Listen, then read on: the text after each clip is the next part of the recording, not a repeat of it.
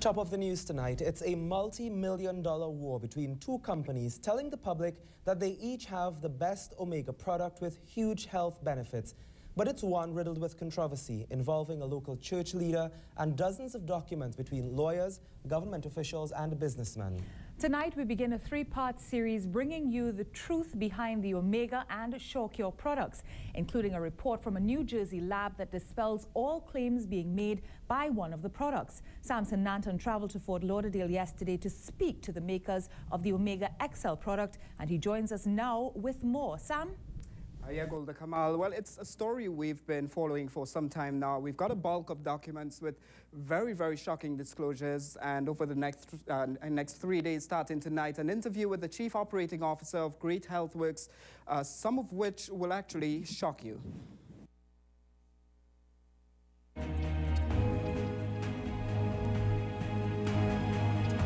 May 1st, 2014, the Legal Counsel of Great Health Works writes to the Ministry of Health from its offices in Fort Lauderdale, Florida. Our company is the owner of Omega XL, an omega-3 supplement that is being distributed worldwide and has been approved by the Ministry of Health for distribution in your country. We're writing to express our deep concern for a product being sold in your country, SureCure, that is making disease medical claims without proper clinical substantiation, while at the same time disparaging our Omega XL product.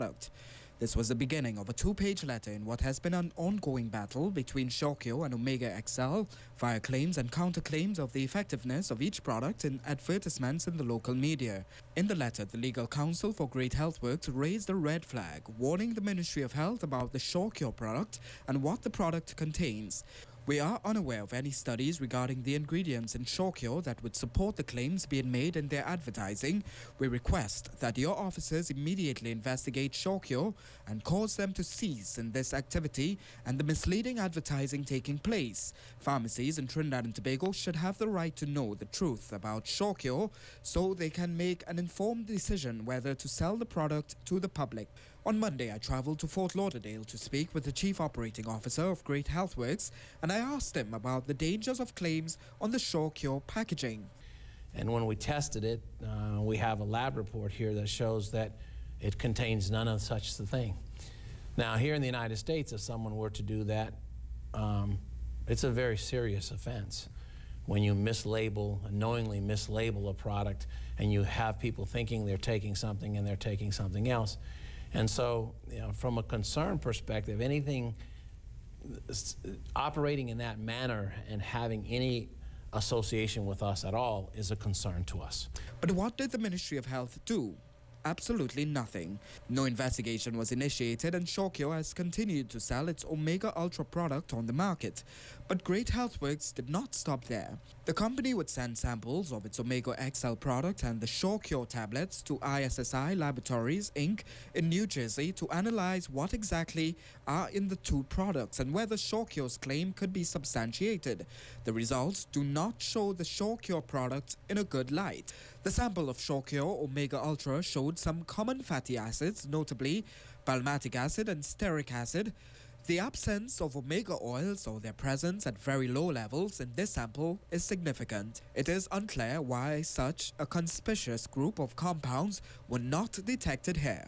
If someone were to try to come close to this, they would have to have a very high standard fish oil of some type to even get close to what we have. Well, in the case of SureCure, the study came back and the lab report came back and said there's literally no omega-3s in it. So like I said, it's very, very different.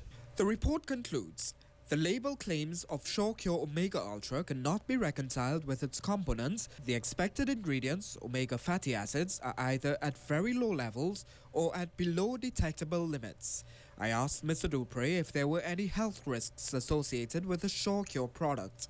All I know is that if someone tells you that you look at the label and it says it's got XYZ in it, then you're going to have faith that it's really got XYZ in it. And if it doesn't, why not? Right? And so for us, that's really the crux of the matter. This report, too, has been forwarded to the Ministry of Health for action. Mr. Dupree says his company, meanwhile, has been losing revenue as a result of all that has transpired. We believe in trying to do things the right way. And so, you know, as time progressed, when there was this question about which product was really real or not, certainly it's affected us financially from that standpoint. But, you know, I believe at the end of the day, when you do the right thing, things come out. Yeah. The truth is shown, and you know, you just have to stay in doing the right thing, and you'll be in a benefit at the end of the day.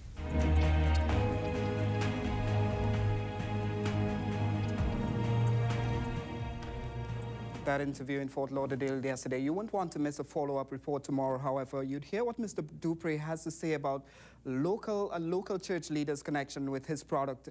We've been trying to reach the people behind SureCure to find out what they think about all of this and to get their response, but so far they have not acceded to our request for an interview. Don't miss tomorrow's report. It's a bit salacious, if you want to call it that way, but it's going to bring out far more in terms of how SureCure and Omega XL have been fighting with each other and all that transpired in the past involving a local church leader.